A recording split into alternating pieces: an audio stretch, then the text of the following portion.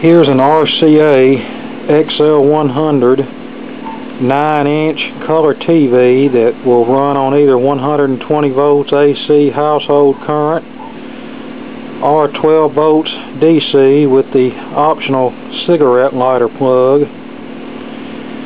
Now there's an interesting story about this TV. I have a friend that sells used merchandise and whatnot, and he sells a lot of used TVs.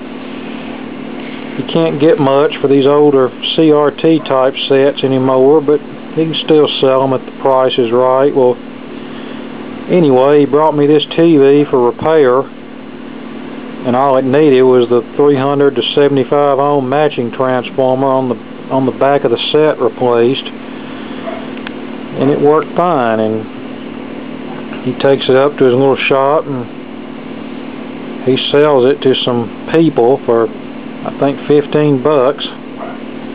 Well, a couple hours later, she's bringing it back, claiming her husband wouldn't let her have the TV because they were going to put it in the kids' room, and since the TV wasn't remote controlled, that the kids would be too lazy to get up and turn it on and off, and therefore they would leave it on all night long. So she brings it back, wanting her $15 back.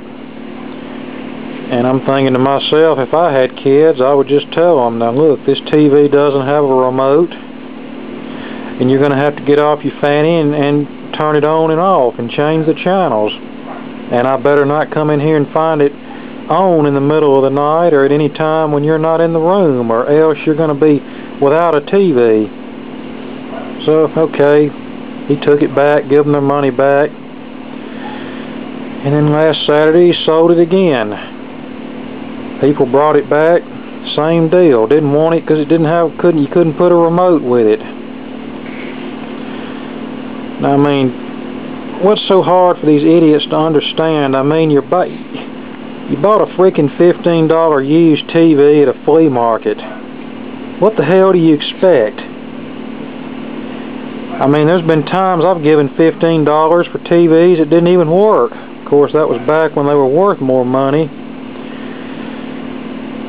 And I told my friend, I said, you really need to be more forceful with these people and tell them when they come bringing something back like that, just tell them, look, you bought a used TV.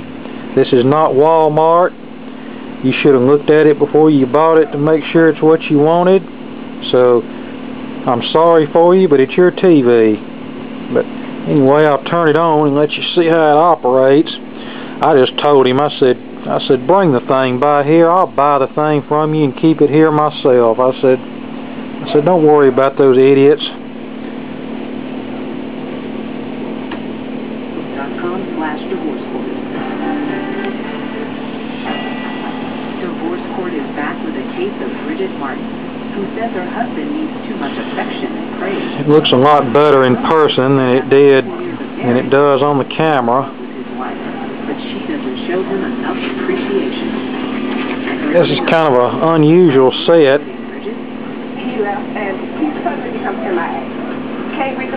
It tunes by, well, I will show you how it tunes. You have a VHF and UHF switch, channel up and down. And when you push the channel up, you can see a green bar scans for channels. And then when it finds a channel, it locks on it. Assuming we had any UHF channels, there it is on UHF. You see a red bar. And since we don't have any UHF, it's not gonna lock in on anything. It's just gonna keep scanning. So back to VHF.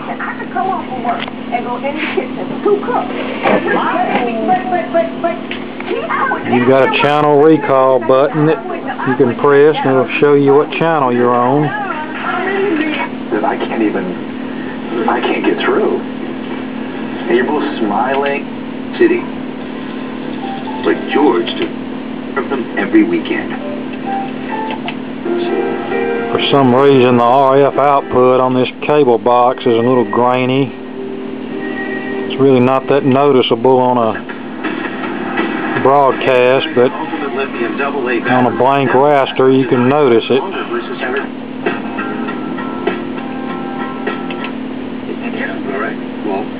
carry on that. All right, thank you very much. Not on the show, but no, they really did a great job with her, and she's wonderful. Here's your I was so excited that she's on. VHF rod antenna, which you no longer need. Here's the carry handle. Great, so funny. And Patty Duke, who's the name? Patty. Oh. Yeah, Patty Duke from. And one thing they messed up on it, when he brought it to me the first time, it had a little plastic slatted speaker grill. That somehow became missing between the first time I saw this and today. Okay, and here's the back of the set. So yeah, since apparently everybody in 2012 is too lazy to get off their butt and change the channel, and thinks a $15 TV ought to be a top of the line television, then shoot, I'll just keep the thing here and keep it as a spare TV or whatever.